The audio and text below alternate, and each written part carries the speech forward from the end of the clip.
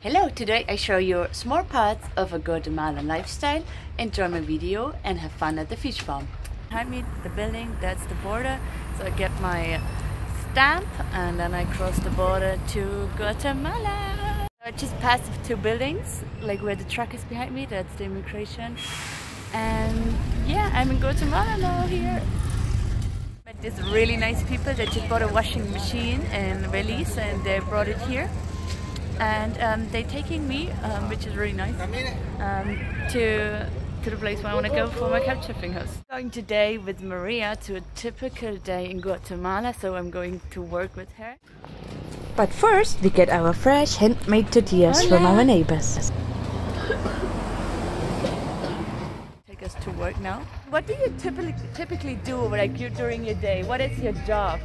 My typical day is go to the farms and visit like a fish farm and teach them how to raise fish, how to sell the fish also, like techniques, because I work as an aquaculture technology person. Okay, thank you. There's going a big competition on today.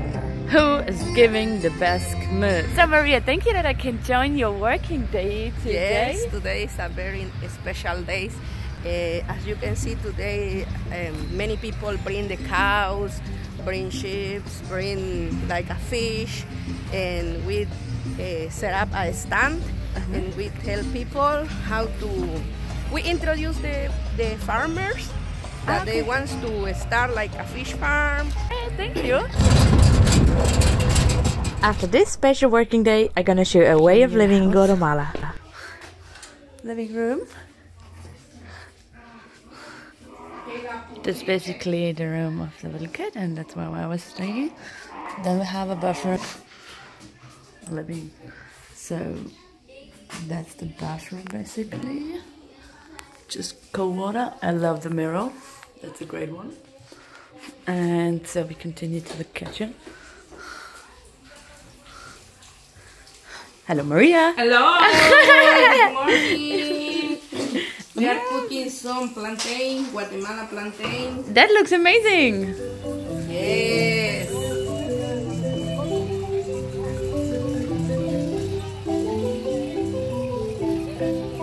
One of the oldest continuously inhabited cities in America is Flores, with its old town located on an island in Lake Petinitza.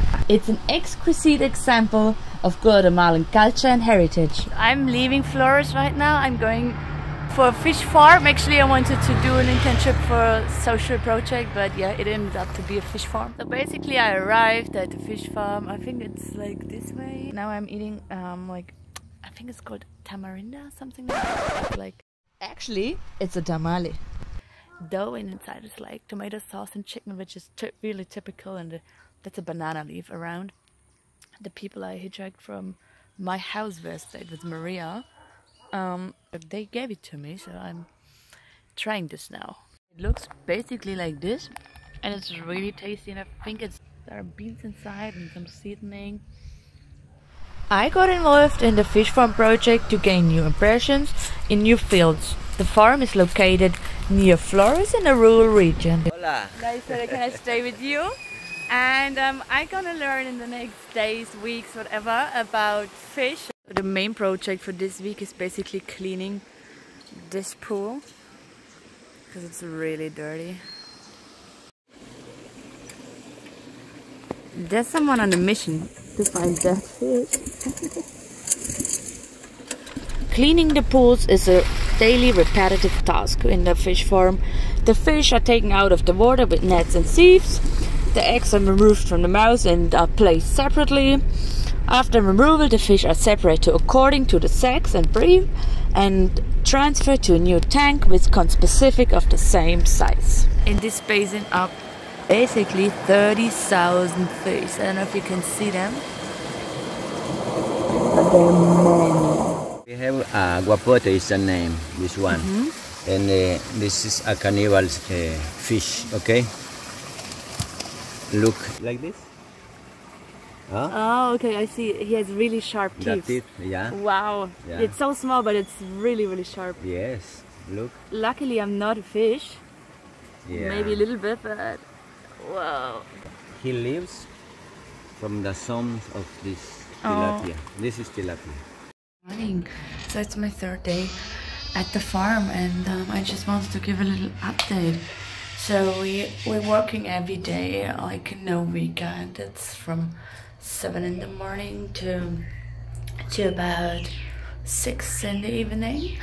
And yeah, it's not hard work. It's actually easy. We take care of the fish. You check the production. You check the baby fish. You feed them. You grind the food, or selling fish. When customers are coming, we're doing a big lunch break. Basically, we're doing a lot of breaks. Like, it's really not how it works. It's just like, it's every day. So I have to get ready. I'm gonna brush my teeth now and then see you there. So we're preparing the food for the baby fish. We have testosterone here. So we put the testosterone with 2 liters of alcohol together, and then we mix it with the food. So they grow quicker and get stronger, and they're quicker ready to eat. These fish are hungry. Sí. 2 people came here on the farm to ask if you want to have a COVID vaccination for free. They also offered it to me, but I'm okay for now. Do you want to get the COVID vaccination today? No. Okay, so now we're going to eat a tilapia. Tilapia frita. Frita. See? Okay. Gracias. Let's see how it tastes, what we sell every day. This friend tastes pretty good. So we do some fish delivery to a store, a local store. So he brings them alive. And that's the store. While I stay on the farm, I have the opportunity to stay and live on the farm and live with the family, which was super cool for me. And now I'm gonna show you our home. A little insight to my life. That's my bed where I'm living. So it looks like kind of typical here. The bathroom looks like this. So we have running water, which is amazing, because the shower with the bucket is, yeah, not the most comfortable. But look, it has here, you can open it, and then you have here the shower. It's great. I love it. So the flush works with the bucket too. So running water works like here on this tap. Only the shower, it's the raw water from the river. And yeah, that's the house.